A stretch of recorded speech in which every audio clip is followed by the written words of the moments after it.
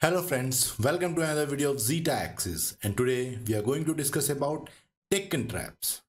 Now Deccan traps are the most distinctive features of peninsular plateau and they have volcanic origin. The Deccan traps form part of Deccan Plateau, where the Deccan Plateau is part of peninsular plateau located south of Narmada and Tapti river. The Deccan Plateau is a loose classification which includes all plateaus lying between Satpura Mountains, Western Ghats and Eastern Ghats. The Deccan Traps are a special geological formation within Deccan Plateau. The Deccan Traps is a large igneous province in west central India and it is one of the largest volcanic features on earth. The Deccan Traps mainly cover whole of Maharashtra. In the north, the Deccan Traps extend till Malwa Plateau, which is located north of Vindhyas mountains in Madhya Pradesh. In the east, Deccan Traps extend till Amarkantak and Jabalpur, while in the west, the Deccan Traps extend till Saurashtra and Kutch of Gujarat, while in the south, the Deccan Traps extend till Goa.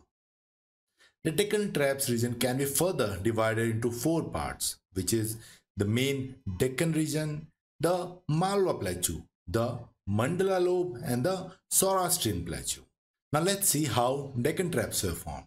The Deccan Traps were formed around 66 to 65 million years ago when Indian peninsular plate, after being separated from Gondwana land, moved into northern direction. The Indian plate moved over reunion hotspot. Remember, the hotspot is a region where hot plumes of magma from deeper parts of the mantle rise upwards and reach the surface to form volcanoes. The lava erupted from hotspots have basaltic composition. Basaltic lava is very fluid, which means that it can flow very easily. There is very less friction between different layers. Therefore, lava emitted from hotspot is able to flow for large distance and cover broad areas. Moreover, the volcanoes formed by hotspots are fissure or sealed volcanoes, which have very gentle slope and the lava flows smoothly without any blasts. So the Indian plate moved over the reunion hotspot and the reunion hotspot became active.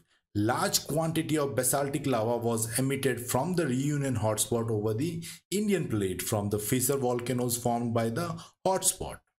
The center point of these eruptions were Western Ghats near Mumbai. These eruptions continued for almost 30,000 years and the lava flows are considered to have spread over an area of 1.5 million square kilometer, which is roughly half the area of India. With time, the lava rocks got eroded and now the area covered by Deccan Traps is roughly 500,000 square kilometers or 5 lakh square kilometers. The eruption of Deccan Traps was so large that the amount of sulfur emitted in atmosphere is assumed to have reduced global temperature by 1 to 2 degrees Celsius and it is believed to have contributed in the extinction of dinosaurs. The lava which was emitted from these fissure volcanoes gradually solidified with time. But because the eruptions continued for 30,000 years, numerous layers of lava rocks were formed one over another. Therefore, the Deccan Traps consist of numerous layers of solidified flood basaltic rock layers, which together have a thickness of approximately 2000 meters. These solidified lava rocks look like staircases. In geology, such rock formations are called traps, where the word traps is derived from Swedish word trap meaning step-like structure. So these step-like structure formed by solidified rocks is called lava traps. And therefore, the region is called Deccan lava traps or Deccan traps meaning Deccan lava stairs. The Deccan Traps region mainly have black soil because the erosion of solidified lava traps creates black soil.